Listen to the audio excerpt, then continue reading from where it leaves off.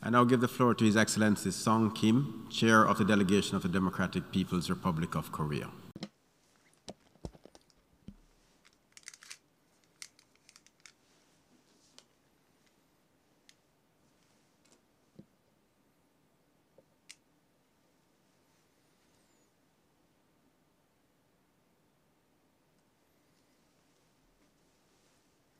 Mr. President, Mr. Secretary General, distinguished delegates, let me begin by congratulating you, Mr. Chaba Korosi, on your election as the President of the 77th session of the United Nations General Assembly.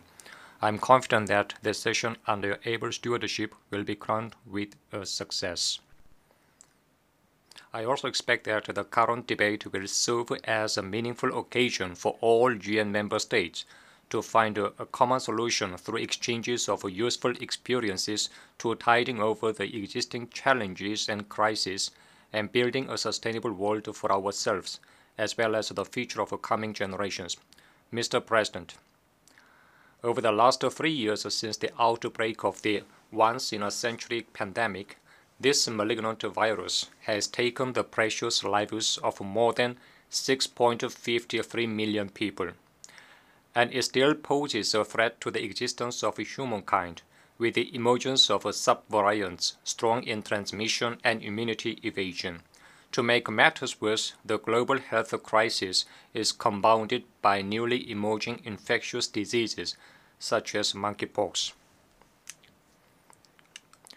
This year has seen immense human and material losses in all regions of the world, including South Asia, Western Europe, and North America, due to the destructive effects of the disaster-prone abnormal weather resulting from the climate change. This has created yet another difficult problem to the international community.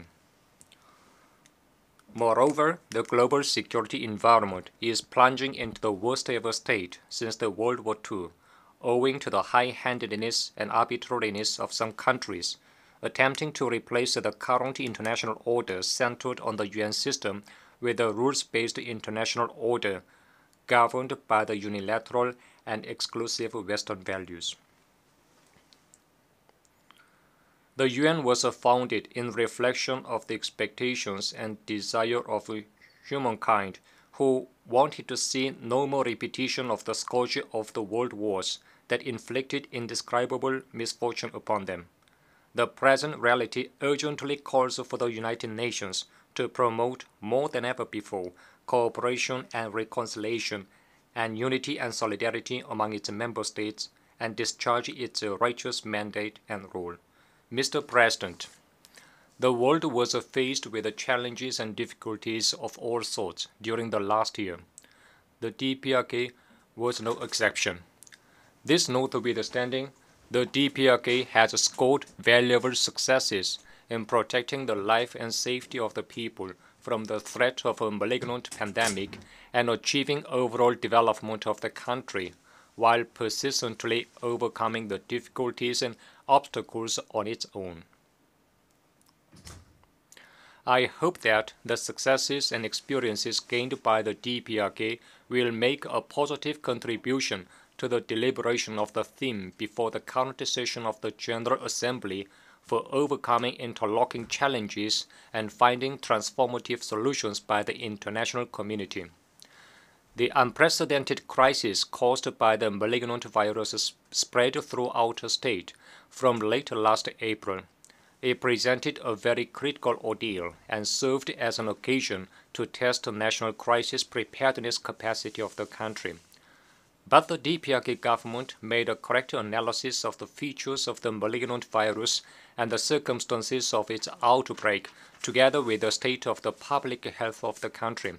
On this basis, it lost no time in putting forward an anti-epidemic policy in a scientific, transparent, and speedy manner so as to take a strategic initiative in preventing the infectious disease, and proceeded with its implementation with due care, thus achieving a decisive victory in exterminating the malignant virus in a very short period of 100 days. High sense of organization and voluntary unity of action and the social ethos of the helping and caring about each other are the superiority of the political system peculiar to our country.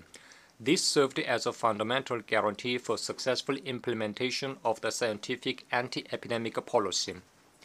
In terms of anti-epidemic and public health foundations, our country has been a weaker condition than other countries. But it took the infectious disease under control at the shortest period of time. All in all, this is a brilliant result brought by the DPRK government's correct anti-epidemic policy and the superior socialist system. The DPRK government is closely following the anti-epidemic situation of the neighboring countries and the world. At the same time, it is stepping up its work to build the national anti-epidemic capacity to actively cooperate within a public health crisis in the present and future, and to fully secure the life and safety of the people. Upon authorization, I take this opportunity to express thanks to those countries and international organizations that have shown their deep interest and willingness to render assistance to the anti-epidemic work of our country. Despite the inevitable difficulties and obstacles caused by the global health crisis and abnormal weather conditions, the DPRK government achieved new successes and progress by propelling without interruption the efforts for national development and stabilization and improvement of the people's livelihood. Industry, agriculture, and all other sectors of the economy are showing the trend of a steady and stable growth, and the works to supply the people with modern apartments free of charge and provide the children and pupils all across the country with nutritious food, new school uniforms, and stationery materials at the state's expense are being carried forward as planned. Subjective and objective conditions and environment are still unfavorable, but visible and substantial progress and advances are being made in our country with a social atmosphere which is full of vim and vigor. This reality of our country substantiates the fact that we can successfully overcome any difficulty and challenge if we rely on the strength of the people to implement the policies that suit the reality on the ground. Mr. President, the successes achieved by the DPRK in its national and social development are not something which was by no means made under peaceful and tranquil environment. The security environment of the Korean Peninsula is now caught in a vicious cycle of tensions and confrontation due to the growing hostility of the United States and its following forces against the DPRK. Recently, it is heading into a much more dangerous phase. One of the Trump excuses of the United States and its servile forces to justify their hostile policy and military threats against the DPRK is none other than the possession of our self-defensive nuclear weapons. A few days ago, the U.S. President, just at this place, accused us, saying despite their efforts to begin serious and sustained diplomacy, the DPRK continues to blatantly violate UN sanctions. To put it clearly, we have never recognized such resolutions of the United Nations that impose pressure because we do not abide by the rules made by the United States unilaterally. We will not accept them in the future too. In addition to our country, there exist a number of countries in the world which possess nuclear weapons, but only the DPRK has been subjected to the most brigandish and brutal sanctions resolutions. This is because the United Nations connived at and allowed the high-handedness and arbitrariness of the United States, antagonizing the independent DPRK with an absurd reason that it differs in its ideals and systems and opposes its unjust policy. The United States is now planning, even at this moment, to conduct joint military exercises which arouse serious concerns in the surroundings of the Korean Peninsula. Obviously, this is an extremely dangerous act of igniting the fuse to drive the situation on the Korean Peninsula to the brink of war. Mr. President, the DPRK has found another correct answer to defending its sovereignty and fundamental interests from the persistent hostile policy and military threats of the United States and its following forces, and to ensuring peace and security on the Korean Peninsula and in the region. At the recent 7th session of the 14th Supreme People's Assembly of the DPRK, law on the policy of the nation's nuclear forces has been adopted with unanimous approval in reflection of the general will of all the Korean people. In direct proportion to the increase of the hostile policy and military blackmail by the United States against us, our strength is bound to grow continuously to contain them. The United States compelled the DPRK to adopt a law on the policy of nuclear forces in defiance of the U.S. hostility. The United States should clearly understand that its heinous hostile policy against the DPRK over the past 30 years has just brought about today's reality, and ask and answer itself and ponder over how far it would prolong this situation in the future. Mr. President, in his policy speech given at the 7th session of the 14th Supreme People's Assembly, Comrade Kim Jong-un, President of the State Affairs of the DPRK, said that present international situation shows that the contradictions between justice and injustice and between the progressive and the reactionary, especially the power structure surrounding the Korean Peninsula, have become obvious, and the change from a unipolar world advocated by the United States into a multipolar world is being accelerated significantly. Today, the world is faced with not a few severe crises and challenges, but the most fundamental danger is the high-handedness and arbitrariness of the United States and its followers that are destroying the foundation of the international peace and stability in order to maintain the hegemonic unipolar world. The rules-based international order advocated by the United States is no less than the U.S.-centered international order permeated with unilateral and hegemonic American values. It is also an imperialistic power structure which gives precedence to the interests of the United States over the common interests of humankind and international law, and forces other countries' obedience. The United States, while dividing the world into democracy and authoritarianism, is now forcing other countries to choose between the two and seek bloc confrontation, and it attempts to maintain world hegemony by expanding the bilateral and multilateral military alliance, a legacy of the Cold War. The prevailing reality urgently calls on the United Nations, mandated to maintain international peace and security and safeguard international justice, to fully discharge its missions and role enshrined in the Charter, strictly adhering to the principles of impartiality and objectivity. The United Nations is the most universal international organization, bringing together all the sovereign countries. As such, an individual country or minority group can never represent the UN. All UN activities should be duly oriented to realizing the common interests and prosperity of the member states.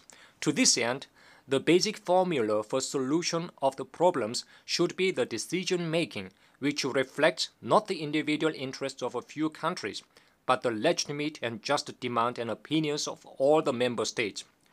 The UN Security Council is the very organization where impartiality and objectivity are not ensured in the UN activities. The mere fact that the UN Security Council makes an issue of the exercise of the legitimate right to self-defense of a sovereign state is a contradictory act, as it denies the basic spirit of the UN Charter, which clearly stipulates sovereign equality and non-interference, as well as the recognized rules governing international relations. The UN Security Council is not fully discharging its mandate and responsibility to safeguard international peace and security. The main reason exactly lies in the unjust and double-dealing acts of the United States and some UN member states following in the footsteps of the United States. The UN Security Council does not say even a single word about the high-handedness and arbitrariness, reckless arms buildup and war crimes of the United States, but only accuses DPRK of its righteous efforts to bolster national defense capabilities on a case-by-case basis. All of these show that the UN Security Council has lost its competence and authority to act on behalf of the UN member states when it performs its duty to maintain international peace and security.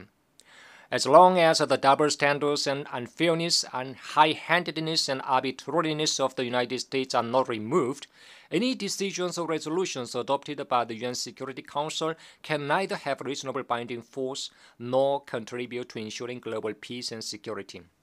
In order to put an end to the high-handedness and arbitrariness of specific countries, including the United States, and restore confidence of the international community in the UN Security Council, urgent priority should be given to the expansion and strengthening of representation of developing countries, which account for the absolute majority of the UN membership. If the UN is to ensure impartiality and objectivity in its activities, it should stick to the cardinal principles of respecting sovereign equality and the right to self-determination of the peoples. The United States and some other UN member states are trying to unilaterally impose on sovereign states the Western values and the rules-based international order under the symbols of safeguarding democracy and protecting human rights. Such interventionist attempts constitute a flagrant breach of the UN Charter, which gives precedence to the principle of sovereign equality. The impartial acts and double standards favoring the unfair positions of some individual countries and specific forces should be thoroughly eliminated, and the core principles of the UN Charter of sovereign equality and equal rights and self-determination of the peoples should be strictly observed. The DPRK delegation takes this opportunity to extend firm support and solidarity to the government and people of Cuba in their struggle to safeguard their sovereignty and the right development of the country in the face of the high-handedness and arbitrariness of the United States in a move to interfere in its internal affairs. We also strongly demand the economic and financial embargo on Cuba by the United States be lifted in its entirety immediately as required by the relevant resolution of the UN General Assembly.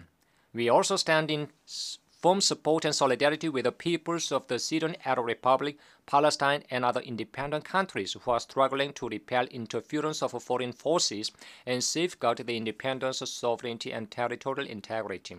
Mr. President, it is the invariable foreign policy stand of the DPRK government to maintain independence, peace, and friendship. The DPRK will broadly cooperate with all countries and nations which oppose and reject aggression and interference, domination, subordination, and aspire after independence and justice, transcending differences in ideology and system. It will also develop multifaceted exchanges and cooperation, even with the capitalist countries that respect our country on friendly terms. The Democratic People's Republic of Korea sets great store by sovereign equality and international justice. It will in the future too actively join the international community in its efforts to maintain world peace and security and establish a fair and just international order. It will also fully undertake its responsibility and role in ensuring peace and security on the Korean Peninsula. Thank you.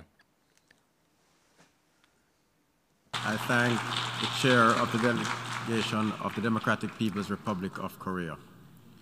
I now give the floor to Her Excellency Aksultan Ataeva,